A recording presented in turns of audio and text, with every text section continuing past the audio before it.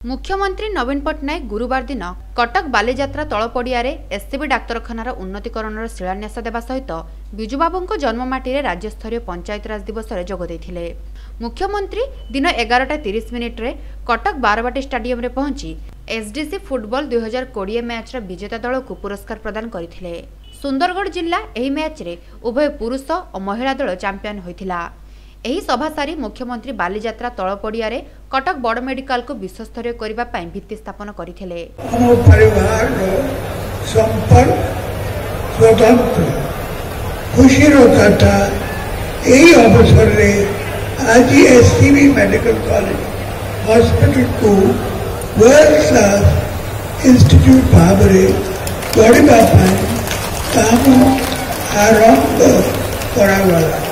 इतिहास एक नुआ चैप्टर जोड़ी है।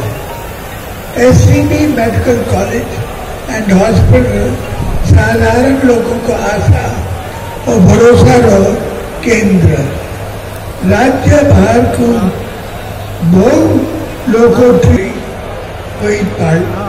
पड़ी थी। एससीबी को वर्ल्ड क्लास इंस्टीट्यूट भाव डेवलप साधारण लोगों को। एही उत्सव रे बहु कर्मी और वरिष्ठ मंत्री विधायक युवनेता और अभिनेता जोगदेथिले। एहा सहित 6 थाकिया रास्तार मध्य शिलान्यास करथिले। एही सभा सारी अपराह्न गोटाए बेले मुख्यमंत्री हेलिकॉप्टर द्वारा भुवनेश्वर फेरी जाइथिले। बारवाटी स्टाडियम फुटबॉल खेल में भारतर प्रसिद्ध फुटबॉल खेलाड़ी बैचुंग भूतिया मुख्य अतिथि भाव जोगदेथिले। मुझे ये जो कॉन्सेप्ट और इनिशिएटिव लिया है Odisha government sports department sports development council का बहुत ही अच्छा इनिशिएटिव है, स्पेशली ट्राइबल का टूर्नामेंट करने का।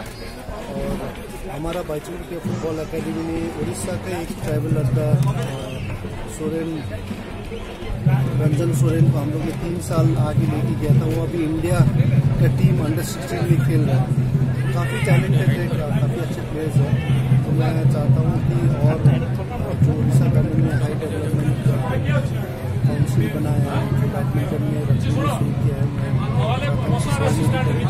इधर का बच्चे लोग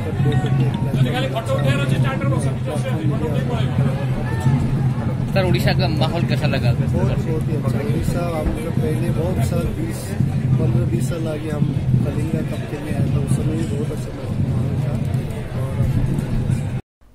सब्सक्राइब करंतु संकेत टीवी यूट्यूब चैनल को एवं बेल आइकन को दबांतु ताजा न्यूज सबुठारु आगे देखिबा पाई।